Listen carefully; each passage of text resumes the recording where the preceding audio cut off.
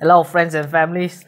So it's kind of funny that Asus sent over this thing again because me and you last time we did a basic review for it. So we just quickly go over it. So this is the ROG Azoth gaming keyboard.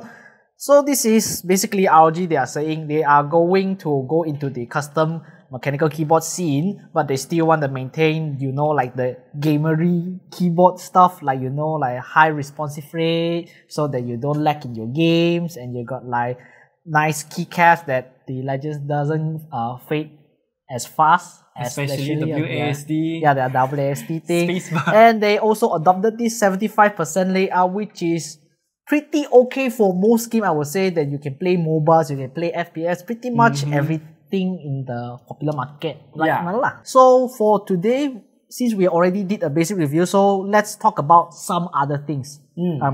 For example, the switches, because this new unit they sent over is actually in the white color, and this white color is like technically new, but they come with this new ROG NX Snow switches. So this ROG NX Snow switches, it actuates at 45 Gret and bottoms out at 53. So it is more like, I think more or less compared to the Cherry MX Reds, I guess. But since they are manufactured in the modern standard way, so they are less scratchiness, they are far smoother, and they come with factory loop, so you can just use it straight out of the box. And for all the ROG NX switches, there's 5 variants, but only this NX Snow comes with transparent PC top and semi-opaque milky bottom. Everything else is full transparent. I guess you can call it like full PC lah. So I guess this can lean to a more talky sound because this is what they are marketing this as.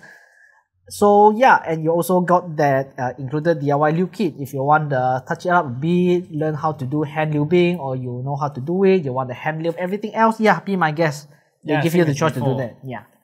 So unboxing is I presume gonna be same as the one before, so we're gonna skip this. So inside you got a keyboard, then after this you got the lubing kit. Yeah, the lubing kit. You can also find your wires, your manuals inside it. Where? Inside this box. Oh, I don't quite remember the unboxing, but I know the lubing kit is inside. Yep. So wires, documentation, lubing kit, extra switches. Key switch opener are still the same as ever, so you can open the traditional. It's just like everything in your white greyish color for this colorway. Actually, they do a really good job in making everything look the same color. So yeah, this is the keyboard right here. It comes with this like white greyish colorway, and then metallic case.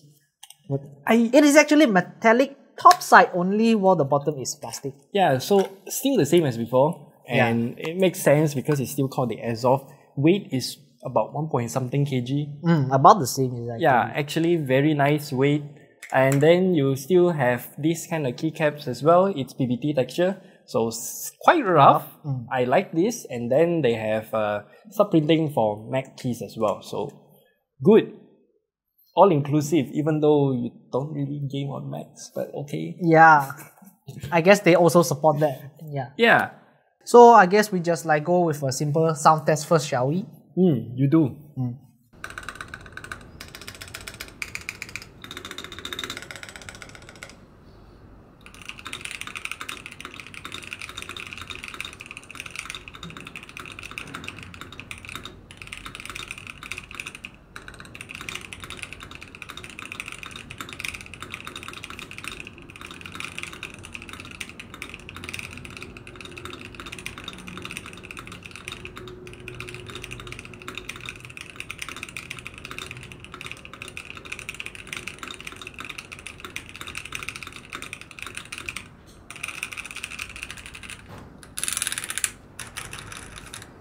Overall, sounds same as before. A little bit different, but overall still very similar. Yeah. Because I presume inside all the foam and whatnot is still the same. Yeah, it's still the same. So the sound, I think like I can feel significantly different because this is using the NX Snow switches lah.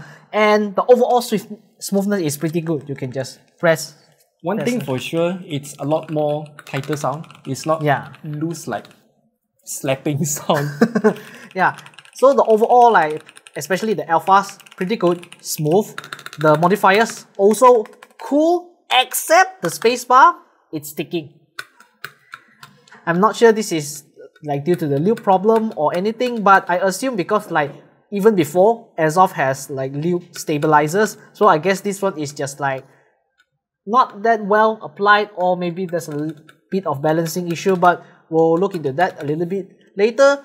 So yeah, but do you feel like, I think you can also feel like, especially like the UIOP here, so I guess like the factory lube, even though it's okay, but they are still a little bit inconsistent, just a little bit.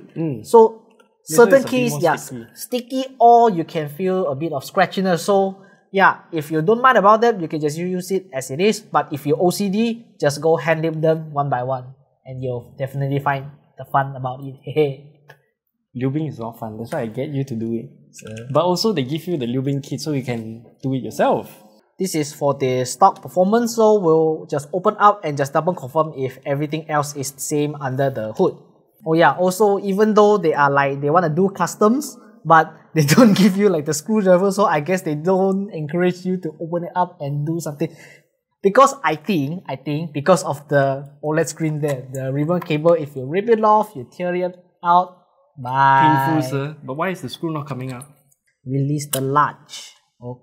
This is literally the same, which I don't really feel like there's a point of using gasket mount in this. So that's why we are going to mod it in just a little bit. And for the task right, we are going to take it on two different sides. Corky, he likes his like full silent build, so he just want to cover up every single thing. Meanwhile, me, I want to have the maximum gasket performance, so I'll try as much as I can to not use any of these foams, so I can get all the flags and bounces. But I still can adjust to the sound profile, maybe add a little bit of case foam or anything. So yeah, we'll see what we can do from that onwards. So we'll just skip to that. Yes, but why is this so sticky? Control FN out. This boy changed to MX Black, which is this one. Yeah. You self-lube, did you film it? Yep. You film it? Yep. Spring swap, all the good stuff. So technically, the full suite of mods. Yes. And then he also removed the mid-plate foam. Actually, everything is removed except the very bottom layer. That one is like the quintessential dampener. That one you cannot remove because the mode also holds the PCB and whatnot. Yeah, then, too bad. Oh, I forgot this thing is sticky. So this is, as you can see from the marks, it's compressed down by quite a lot. And then he also changed the keycap to this, I don't know what this weeaboo keycap is called. GMK Honor. Okay, do your typing test. I must see here.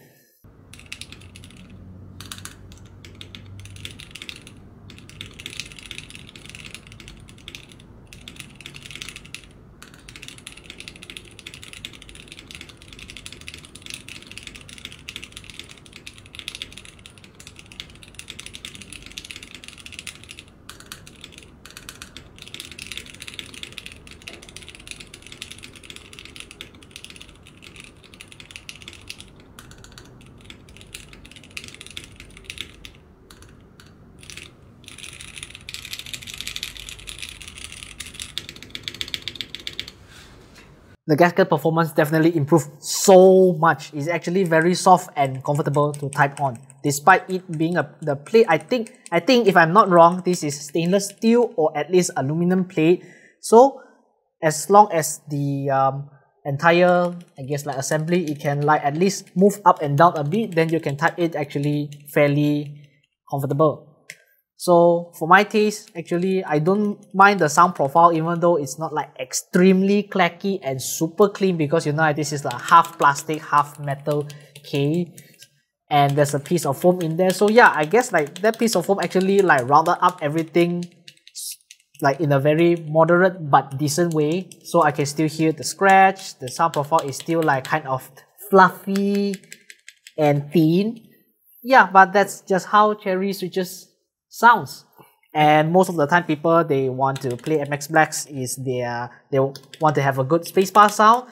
And too bad, because as you can see, there's this like very sticky foam there. I prefer to not use it, but since this is a review unit, I don't want to like get too funky with it. So yeah, I just leave it in this. But yeah, overall the sound is still quite acceptable to me. I think it sounds very poppy.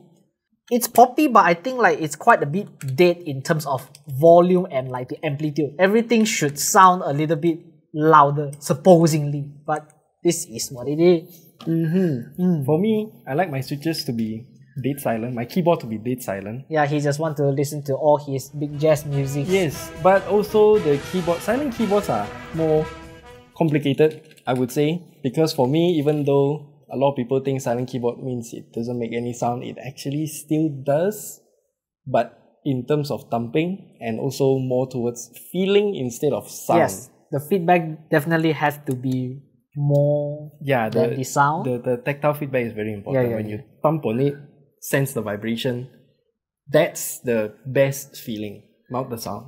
Yeah, so why not we just go to his preferred build and see what can we end up with. Yes, so for me, I'm gonna use the Kill Deep Sea Switch, which is not the most silent. It's actually a bit clacky, but that's the only spare silent switch that I have. But definitely way better than Cherry Silence because there's no scratchiness in there at the very least. I like the I like the what Evo Mega Seesaw.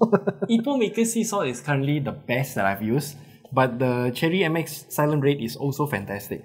So anyway, I don't know why, but he can deal with the scratchiness. But I guess he used Broken In one since he used like 4 to 5 years already. My Leopold, my FC7PD 750 RPD. Yes, I've been using that for like 4 years. Yeah, so definitely Broken In, the scratchiness is gone. That's why he loves them.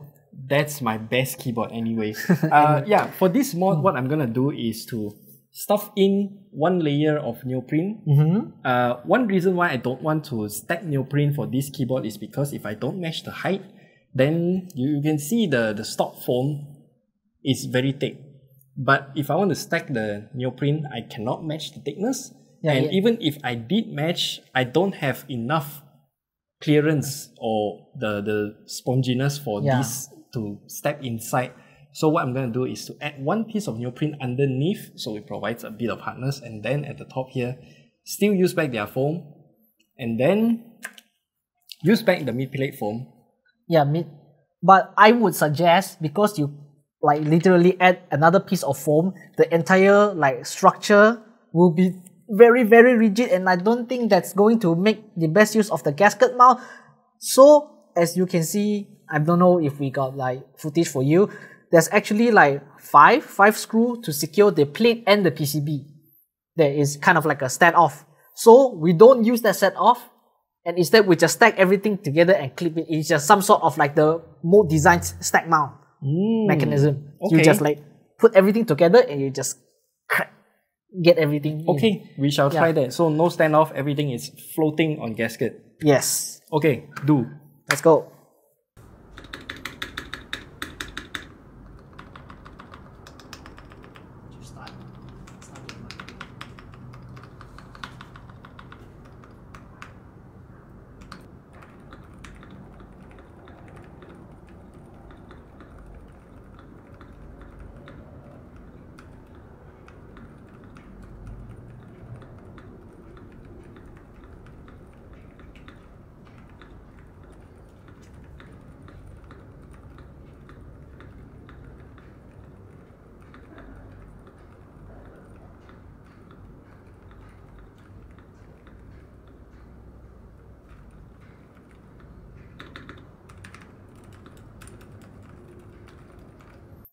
Actually good. Very moddable. So yeah, I think the correct call was to smack that middle, what was the foam called? PCB foam? Yeah, squeeze it as tight as possible, and then to not have any standoff. Yeah, not using any standoff because the plate is already stiff enough. You add another layer of foam. I think like it's already like very hard to close the case already. So if you add the standoff, I don't think it will make it. I don't think it will. Yeah. So one problem with silent keyboards is that you have to make the PCB part as stiff as possible. Yeah. But also enough dampener. Then you have to stable the entire thing with gasket. Yep. So standoff should not be used, and that's why we get this result.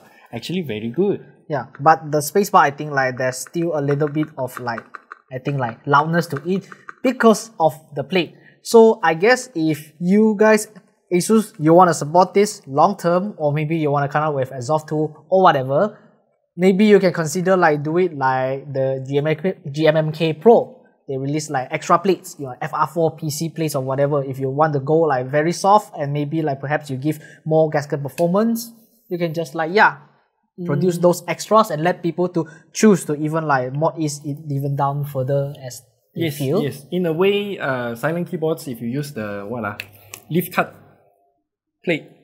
You mean with flex cut? Flex cut. Is it flex cut or leaf cut?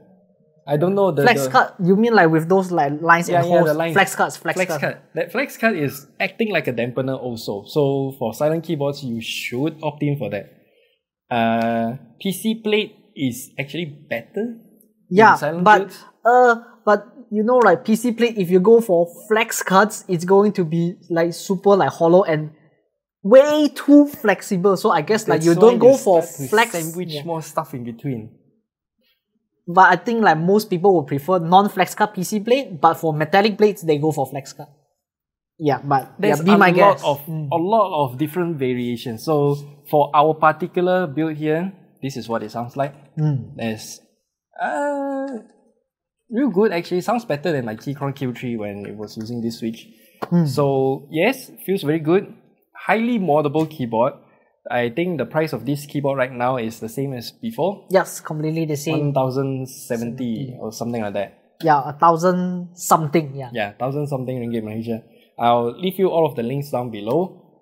Again, if you want to mod this, they have the Liu kit for you, hot swap switches, so you can explore however you want. Yeah, so if you don't like money is not an issue for you, and you always use gaming keyboards for your entire life and you want to step into customs, yeah, this is a pretty good transition for you. Yeah. To experience modding and stuff without losing all your ROG aesthetics, RGBs, super fast wireless. Yeah, and if you want to know more about this keyboard, because we did do a basic review. Yeah, about a few months ago, or is it last year? I don't remember. Last year. Yeah, so this keyboard has a lot of features. So watch that video if you want to learn more about this. So yeah. Thanks. Goodbye. Bye.